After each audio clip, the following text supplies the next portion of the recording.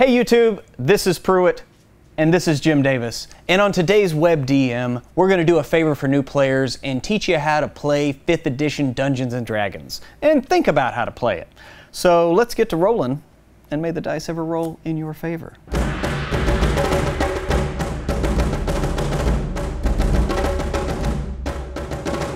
All right, Jim Davis. Pruitt. We have kind of broached this subject before, like our, what, second or third video?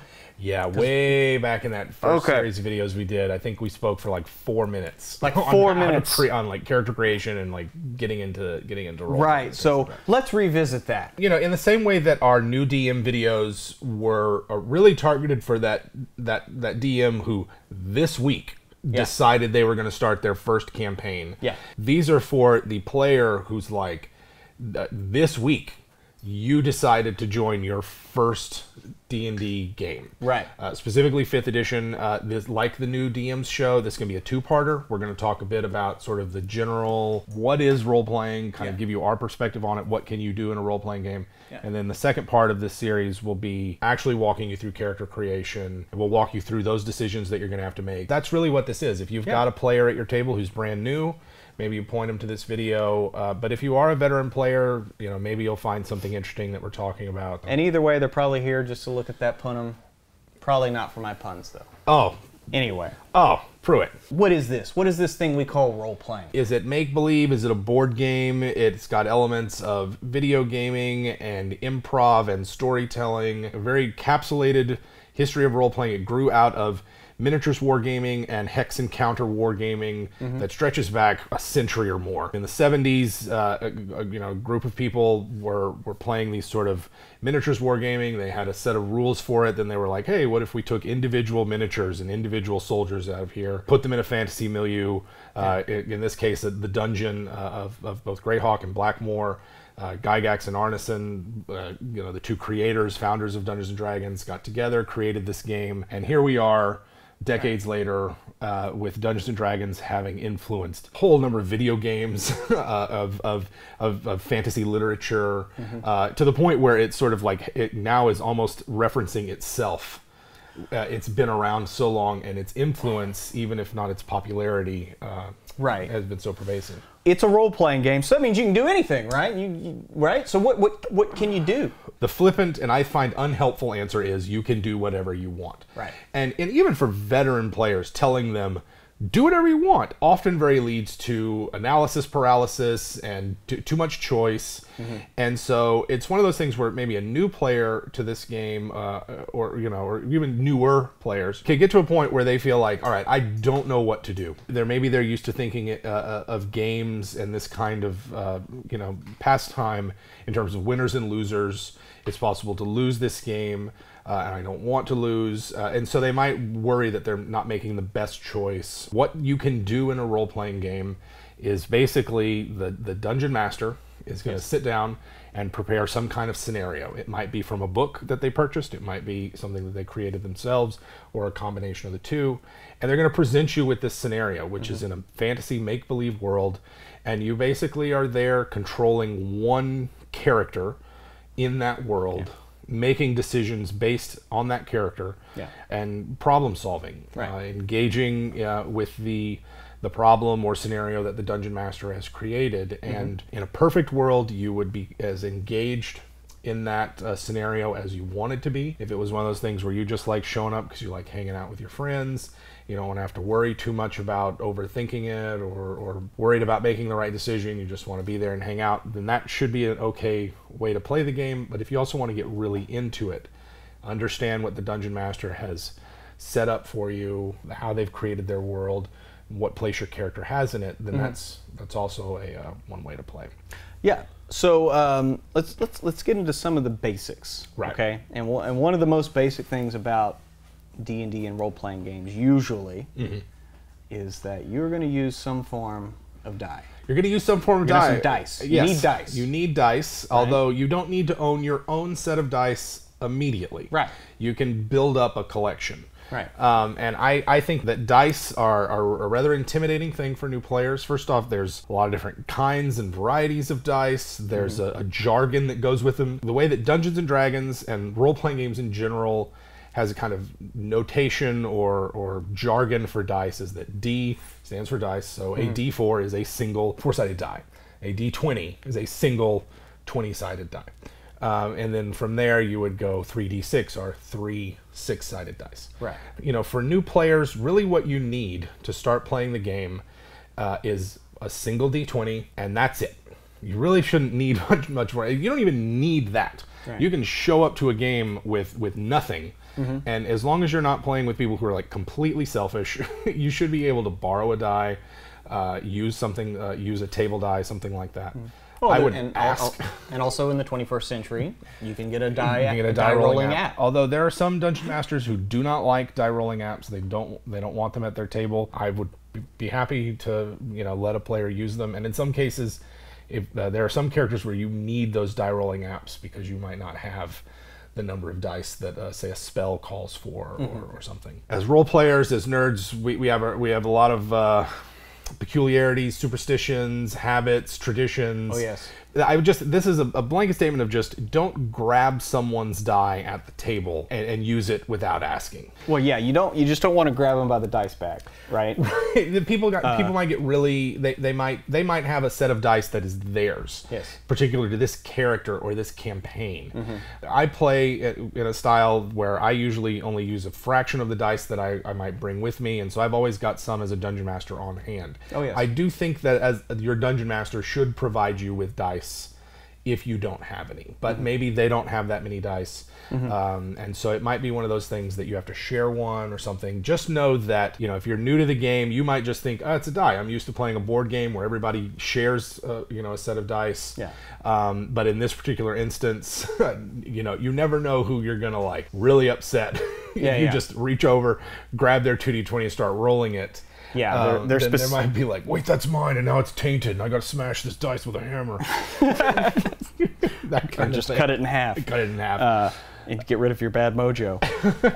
Yeah, I mean, I'm mildly particular about my dice, but as you can see, I usually always have a just have a ton of it. Yes. I mean, and I usually only use 2 sets, and there's a lot of these I haven't used in years. We've had some people ask if I can show my dice collection. Maybe we'll post a picture on our Twitter feed. I keep mine just in a Tupperware. It's big. Yeah. That I keep. Yeah, you don't mess around. It's big, and you don't need that many. If you want to get your own, like I said, you need enough dice that I would recommend 2d20. If you're playing 5th edition, there's a lot of times where you have to roll 2d20 and select either the highest or the lowest, depending on if you have advantage or disadvantage, which we will get into when we kind of go into a bit more of the particulars of 5th edition Dungeons & Dragons. Right. And then whatever damage die on whatever weapon or spell that you use most often, probably want that one. So you're looking at maybe 3 or 4 dice that you have that you take with you. They don't, they sell pre-made packages of it. You can buy bin dice. I love bin dice. You pick the diamond in the rough that you want out of it. Some people don't like bin dice. They see them as betrayers and salacious dice. Well, I mean, every person who's come in that shop has put their hands on them. Grubby little hands all over those dice. Just touch them. I prefer an experienced dice that knows itself and what it wants. Spin around the block once. It's rolled around the block once or twice. Right. It's not concerned. That hasn't just lived its life in a plastic case till the first time it's rolled. Knows its way around a hand. Right. We can stretch this out for a while. Anyway.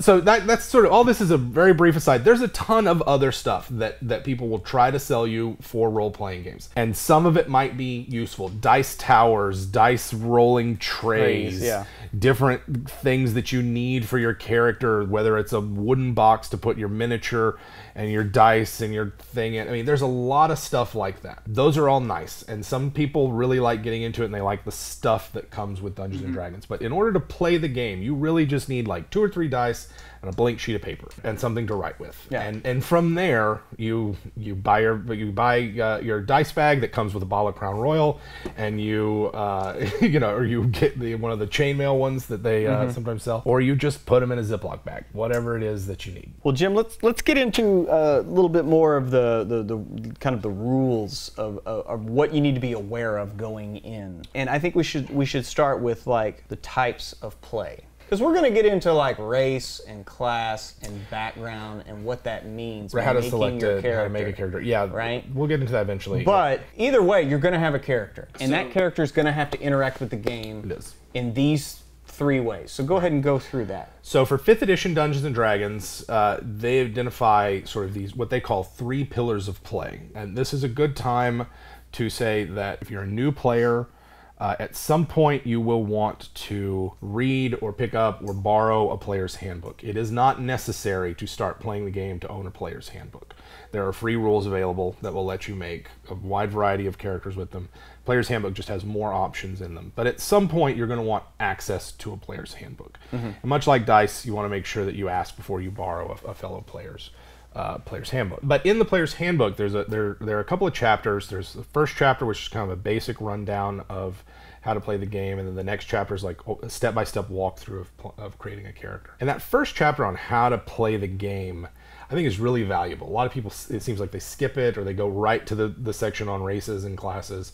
But those first couple of sections of the player's handbook are really valuable for new players. And one of the things they contain is this discussion of 3 pillars of play. And they are combat, which is central to Dungeons and Dragons. Yeah. Dungeons and Dragons, if anything else, is a game of heroic action in a fantasy setting. And so combat features heavily in most Dungeons and Dragons games. It's a feature of the system itself. There are other role-playing games out there where combat is less of a central focus, but you play in D&D, it's time to kick down the door and kill some orcs. And that's why a lot of people like the game. And then the other 2 are environmental exploration, whether traveling in the wilderness or exploring a location. And then the third is interaction and role-playing. Yeah. Although I kind of see role-playing occurring in all 3 pillars. Wait, there well, are opportunities for yeah. it. I mean, I think it's just, to me, it's just more social interaction. Yeah, social interaction with NPCs. You can fight with your sword, or you can fight with your tongue. Right. And so I find the pillars of play useful, particularly for new players to think about, because it fits what you're going to be doing in the game into 3 broad categories. And you can start to think of your character that you're creating as going like, okay, what are they good at in each of the pillars of play? Most campaigns are going to feature these 3 pillars in some degree or another. I have never, ever, in all the time I've role-played and played different systems and games, been in a game that was 100% one way. Right. Never been in one that was 100% combat or 100% social interaction. There's always been a mix. It's useful to kind of think, all right, combat. Am I going to be attacking? What does that mean? Do I know what dice I need to roll when I attack? Do I need to know the number that I need to hit on those dice? It's okay to ask those questions. Right. You know, role-playing is one of those things where it's a social situation. There's all kinds of anxieties and worries, particularly if you're playing with people you don't know, or that you're only playing with once a week. You don't want to look stupid in front of them. You don't want to seem like you don't know, but it never hurts to ask. And unless the DM's a huge jerk and makes your life difficult in that regard, which is a good reason to get out of there, right, then you should be able to ask the DM, hey, what number should I be aiming to roll on this die? Some DMs aren't going to tell you the armor class of a monster that you're trying to hit. An armor class, in this case, is the number you need to roll equal to or greater than in order to hit that monster. Right. And so they might just say, pick up that D20 and roll it, add a certain number to it, tell me what you get. So understanding, when you say you're going to make an attack, what do I need to roll?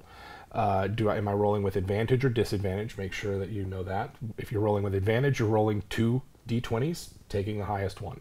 If you're rolling with disadvantage, you're rolling 2 D20s, taking the lowest one. And then going from there, what damage die do I use? Do I know which one it is? Yeah. D12s rarely get used, for instance. Battle axe. Barbarian hit point. Right. They rarely get used. You forget about them or you roll something different. It's easy to confuse a D8 and a D10 is another common dice mistake that I see. So just make sure that you know which die you're rolling for damage. Some players roll it all at once, and you'll see them rolling 3 or 4 D20s and a bunch of other dice, and maybe it's all color coded so that they can look at it.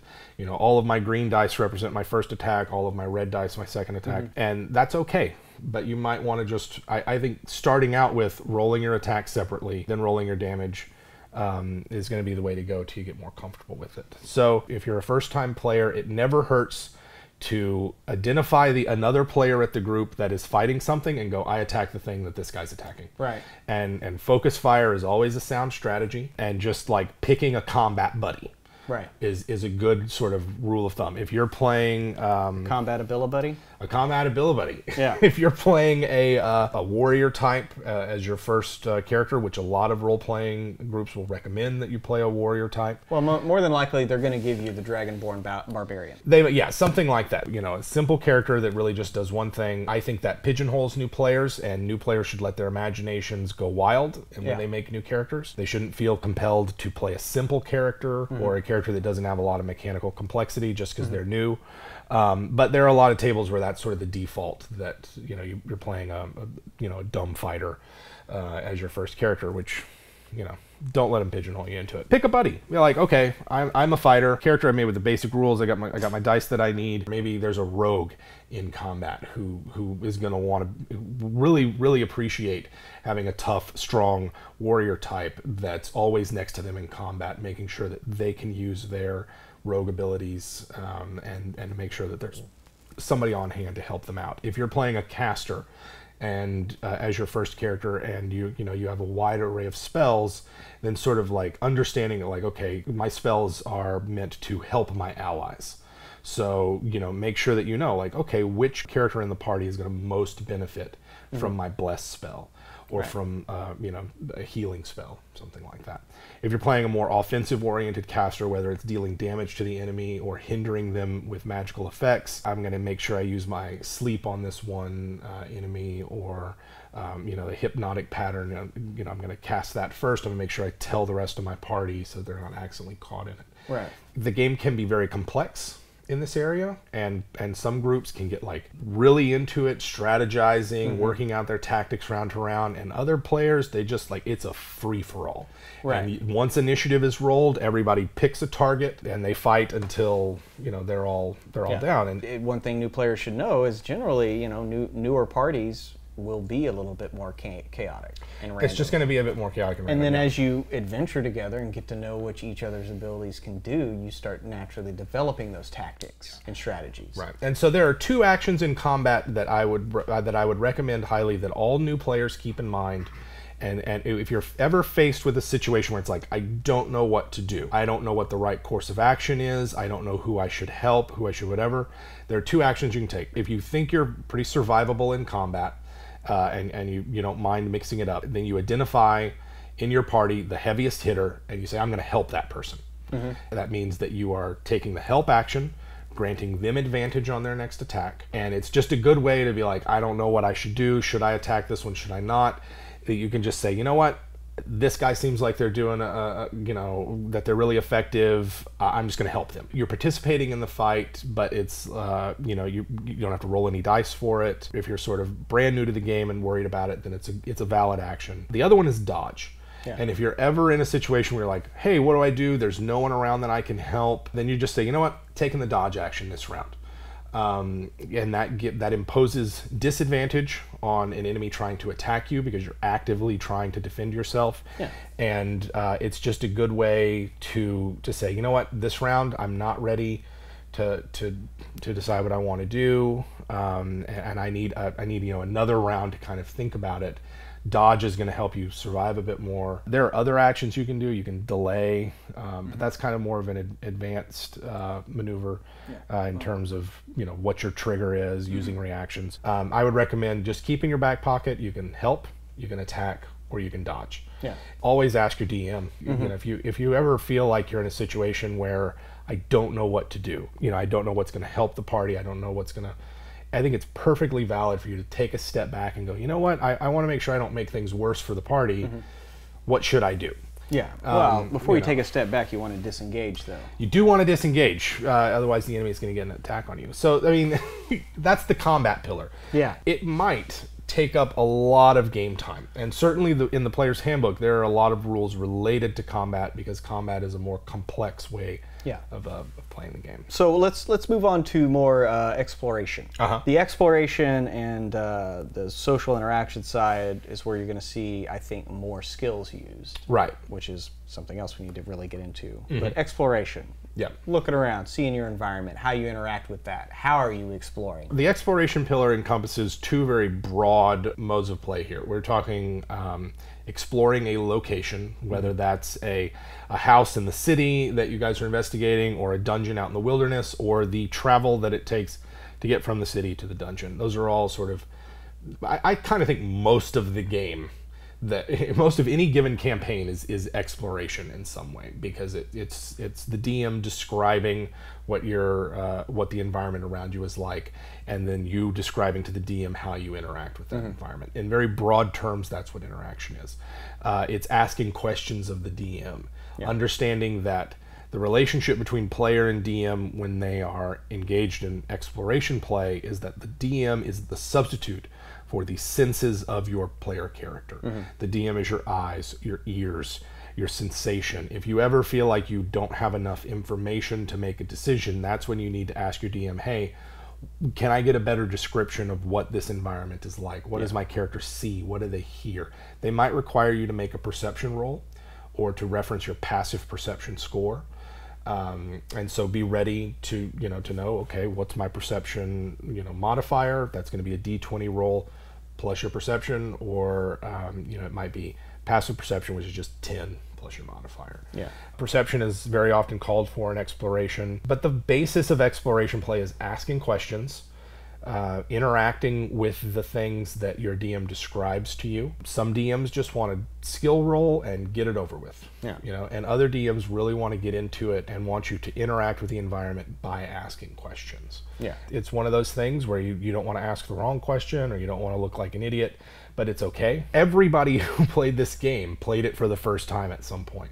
And looked foolish and felt foolish, and even veteran players, people who've been playing longer than me, feel foolish sometimes with what they're trying to do and how they approach the game, because you are taking a risk and putting yourself out there and saying, like, well, I think we should do this, or this is something that I am curious about in the game, and I want to know more about it.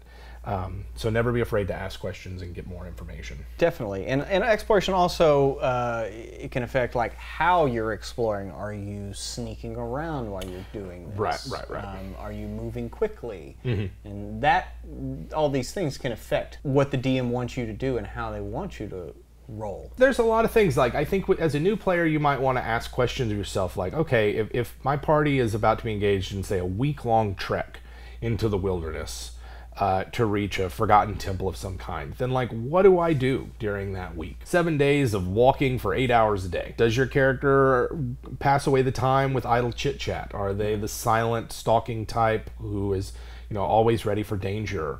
Are they keeping an eye out for food and opportunities to find a quiet place to rest?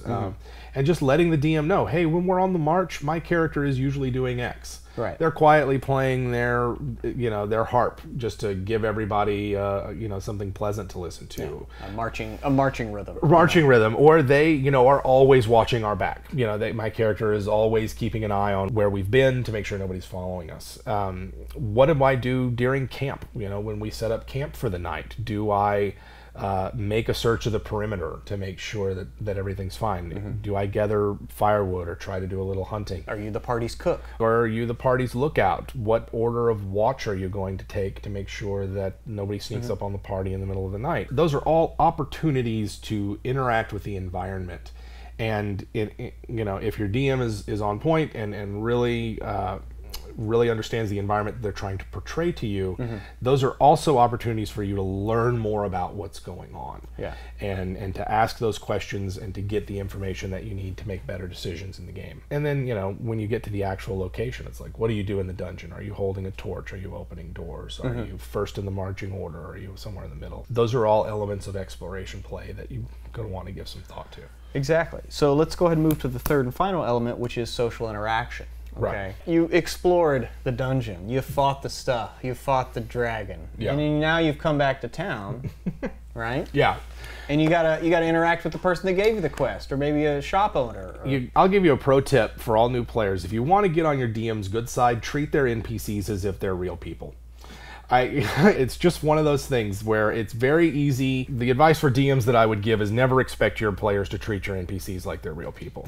But you're setting yourself up for heartbreak. Right, you really are. But if you take the time to go, okay, I'm talking to the Baron over here. This guy's family has governed this plot of land for several hundred years, and it's my social better, maybe some deference, or the situations are reversed. Understanding where your character fits into the larger world is key towards really satisfying interaction and role play between NPCs and PCs. You don't always have to be 100% in your character's head. What would they do? How would they interact? That's one way of playing the game. Other people like to take a step back and think of their character as a playing piece that they move around the world.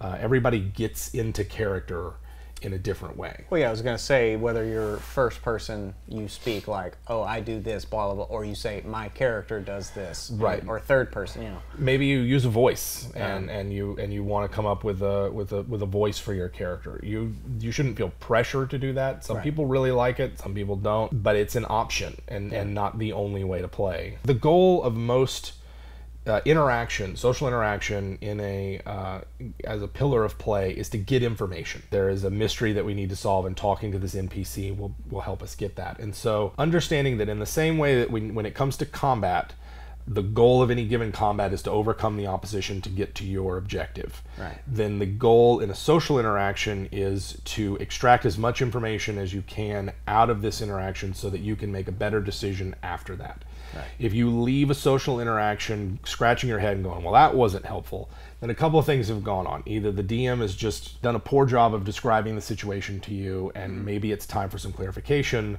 or the DM is being purposefully confusing, vague, and that should be a clue in and of itself. Right. I really like the interaction and role-playing part of the game because it's an opportunity for dispensing information to players, and if they're picking up on the clues, if they're making connections and thinking through the logical conclusions to things, why is an NPC acting a certain way? What are they not telling me? What do I know about this NPC? What do I know to be true about them? So an example of this might be, a cleric or a priestly type who, through magic could easily accomplish something, and yet it seems like this is a hurdle or an issue for them. That could be, just a lapse in judgment on my part, in which I've just forgotten about a thing that they can do, and drawing it to my attention will be like, oh yeah, totally, and now I have to rethink my scenario. Or it could be that thinking about an interaction in those terms gives the player a tip-off that something's up. Right. That's a clue in and of itself, or that's a piece of useful information. And so that's ultimately what the goal is of social interaction is outside of just like, here's the quest, go do it. We did the quest, here's your reward. Like, that's barely social interaction. That's the equivalent of a single goblin attacks the party and is dead before the first round is over. Right, before it even really gets to his act. Right, that wasn't really combat. Right. Those social interactions are barely interactions with the NPCs. Okay, we've gone through the 3 pillars of play. Right. You have certain things that are abilities. Yeah. Right? These are your strength, your dexterity, your constitution, your intelligence. Your statistics, the 6 sacred stats of Dungeons & Dragons. So there's 3 types of basic rolls. I think that's kind of where you're getting at. Yes, that's where I'm going to go to. That you will make in 5th edition Dungeons & Dragons. Yeah. And because of legacy and a lot of DMs having started in other editions and carrying over that knowledge, they might use different terminology for these. But the 3 basic rolls, and these all use a d20, and they are ability checks, sometimes known as a skill roll, which is like test your strength against breaking open this door, wrestling this opponent to the ground, testing your intellect against remembering a piece of esoteric lore. They may be skill checks, more than likely will be skill checks, but they might just be the raw ability score as well. Right. That's your first one. The second one is saving throws. This is where I see a lot of people get confused, because in some editions, a saving throw is just another type of ability check. But in 5th edition, it's a separate thing. And the reason for this is because sometimes you might be asked to, say, make a constitution check, which is different than a constitution saving throw. Right. And that's important to know because those 6 stats that you have are used for both your skills as well as your saving throws. Yeah. Something that might help is, like, say, if you need to keep drinking, that might be a constitution check. Right? Yeah. But if you were to drink poison, right, then that's a constitution that would be a constitution save, because it's adversely affecting you direct, like at that Right. moment. I think the line between check and saving throw is arbitrary and fuzzy, but it is the way the rule works in 5th edition. Well, I've always seen it as when any kind of situation is immediately going to adversely affect you. Yeah. Then that calls for a save. Think of it very much as this is my character's chance to avoid this harmful effect. Right. Almost always come up when the negative consequence of a save is sort of detrimental to the player, or to the character. Sorry. Hopefully not to the player. You know, whereas a check, an ability check, is like, well, if you fail this, maybe nothing bad happens. You just don't accomplish what you want. You almost never want to fail a save. Although there are circumstances where you might. And then the third is an attack roll, which is, you know, usually based on either strength or strength or dex. But there are other types. Spell attack rolls might use your spell casting stat, that kind of thing. These are influenced by a lot of modifiers. You know, they're influenced by your proficiency bonus, which is contingent on your level. These rolls are influenced by your ability score. You know, having a high strength makes it easier to attack with strength-based attacks, etc. Right. But there are other things, whether you're using magic through a spell or a magic item, that will influence these rolls.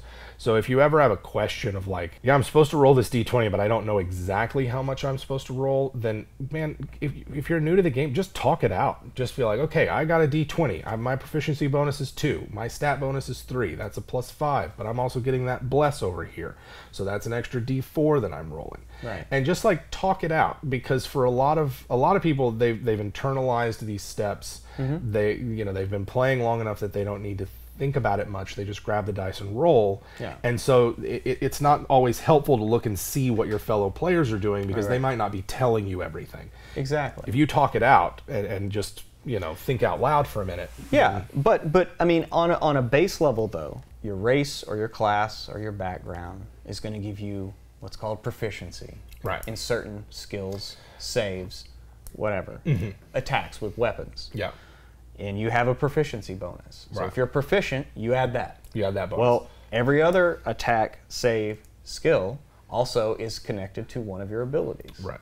And you always add that. Yeah. To whatever that attack save skill is. Yeah. And so, I mean, like with just remembering that, you know, okay, well, I'm always going to add my ability, whether it's positive or negative. Yeah. And then I'm also proficient. Well, then I get to add my proficiency bonus. Right. Well, at least that you have at that moment, well, I have a base of what I am going to add to that D20 roll. Right. It does result in scenarios where you might have a character where they're proficient in a skill, but that proficiency bonus is so low that they're getting more of a bonus from their ability. And this is also a good time to say you don't need to be proficient in something to attempt an action. You don't need to be good at something to attempt the action. And a DM should always give you a small chance to succeed, as well as a small chance to fail if you otherwise have it in the bag. It's possible to create characters that are so good at something that they only fail when they roll a 1. Yeah. and conversely, it's possible to create characters and try to face obstacles where they're only going to succeed on the roll of a 20. And those scenarios are likely to come up. But don't feel like that what you have written on your character sheet and what your skills and abilities are there define what you can do. Yeah. Always know that that within certain very broad limits, you can just do whatever you want, and it's really a matter of getting comfortable enough with the game and what your character can do, that when the DM goes, "Hey, what do you want to do?" you already know what you're looking for. Let's move on to actions. Yeah. Different types of actions. Well, first off, what's the first thing you do when you go into combat? I mean, the DM's going to call for initiative. Right. That's a dexterity check. That is to say, a roll your raw dexterity and adding that ability. There are certain things that might add to it, but it's basically just an ability check. That's going to determine the order that you go in. It's always useful to know who goes immediately before you, right? So that you can be ready for when your round comes along. And then, like I said earlier, there are 3 sort of actions, basic actions you can perform in combat. You can attack, you can help, you can dodge, but you can also do things like grapple. You can delay your action in case you're waiting for the enemy to do something before you. You can try to use an object or something, interact with your environment in some way. And those are just the ones that are covered in the player's handbook. There's other things that your DM might let you get away with just to ask, can I do this? Right. And the DM might say, yeah, but it's going to take a couple of rounds, or yes, but it's going to require some kind of ability check. This is one of those areas where I advise DMs to be as accommodating and facilitating of player ideas as much as possible, and to say like, yeah, that has a small chance of succeeding, or that has a greater chance of succeeding, right? And letting you try those things. Well, I mean, you don't want to, you don't want to stifle creativity. Yeah. Just because someone's inexperienced. I mean, from the mouths of babes comes wisdom sometimes. So yeah, and I think that the big thing to remember as a new player, and the thing that I see new players get in trouble with most, is how much they can do in a round of combat. Right. Because they might describe wanting to do like 4 or 5 different things, and then you have to tell them like, well, you can really only do 2 of those. Right. Well, because basically on your turn, I mean, you can do, like you said, it's called an action. So I can attack, or I can help, or whatever. I can cast a spell, do something else. And then you can also move. You can also move. Most players have an average move of like 30 feet. But you can also do what's called a bonus action. You can, and those are usually unlocked with class abilities, spells, things like that. If you're making a brand new character, the amount of bonus actions that you have access to is probably pretty limited. Right. If any. If any. Bonus action is one of those things that you get one bonus action. Right. They're not unlimited. If you've got an ability that you get from a character, or I don't think, off the top of my head, can't think of any racial abilities that are bonus actions, but I might be misremembering. Just read up on it. What are the conditions for it? This is one of the things where I think like the way that character sheets are laid out in most role-playing games are unhelpful for new players. Because a lot of times it's just a mass of information. It's not necessarily organized in a way that's conducive to being like, what can I do? It's a lot of times it's sort of crammed in there, and it's why I am a huge fan of the blank sheet of paper school of character sheet design. Where it's like, write down what you need on your character sheet as you need it, because everyone needs something different. Every character's different. You might have a character sheet where you have your stats and a list of your skills, and then a bunch of actions that you can take in combat or out of combat, and letting you see sort of less like, here's my character and all the stuff they have on them and all the gear and everything else, and a lot of the character sheet's going to be wasted space because you're not using a certain portion of it. But if you make your own and just use a blank sheet of paper, then you have the opportunity to write out your individual actions that you can do and have those handy real quick. So that's kind of what you can do on your turn. And then there's only like one other small thing, which is called a reaction. And you've mentioned that a few minutes back, but it's something that like triggers not on your turn. Somebody else does something. Somebody else does something, and well, it depends. The reactions you can use a reaction on your turn. For instance, technically yes. For instance, an example of that might be, you're a spellcaster. You've cast a spell. There is another spellcaster there who has countered that spell, thus negating it. But you also know the ability. You also have a spell that lets you counter magic. So you might say, I use my reaction on my turn to counter the counter spell. That's a legit way of using that, and is one of the few cases I can think of where you would take a reaction on your turn. Just make sure that first spell is a cantrip. It doesn't have to be. It can be. I look at the sage advice, man. Really? Yeah. It doesn't count against. You can cast like a fireball and a counter spell. To counter spell, yeah.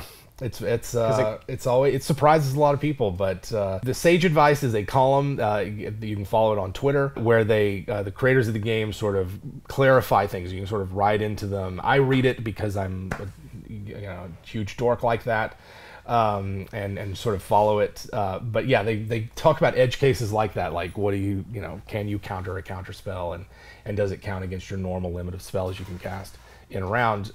It doesn't. The main way that you're going to get a reaction is through delaying your action. Yeah. And a delayed action is where you say, I'm not ready to act right now, or I want a certain condition to come about in combat, and then I'm waiting for the goblin to run up to me before I hit him.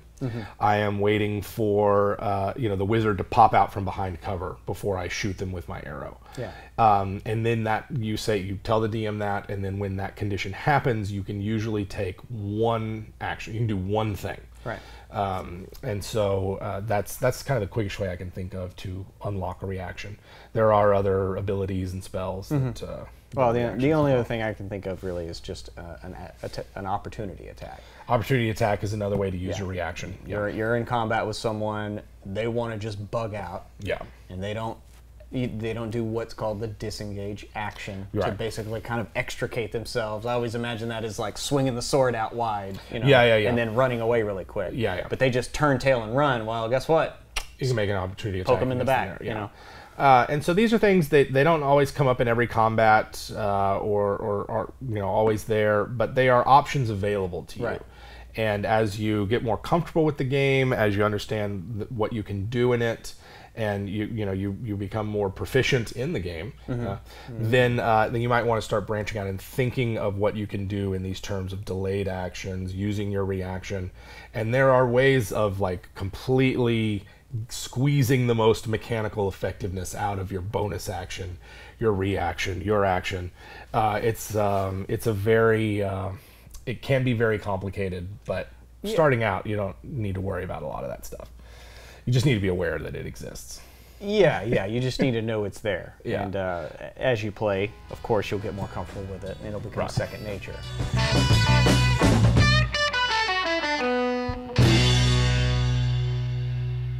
Every group plays the game differently, and it is worthwhile, if you're starting out or even have been playing for a long time, to game with as many different people as you have available. I know for a lot of our viewers and for a lot of people, including myself, for a long time, it was difficult to find players, difficult to find groups of people to play with. So if you've been invited into a group and it's the only group you've ever known, then it's going to be difficult to say, go off somewhere else and experience how other people are playing. But if you have the opportunity, and I think it's worthwhile to seek out those opportunities, play with as many different people as you can, because it could be that the group that got you into role-playing doesn't play the game the way that's best for you. And until you find that group, you might think like, man, this role-playing thing's kind of rotten.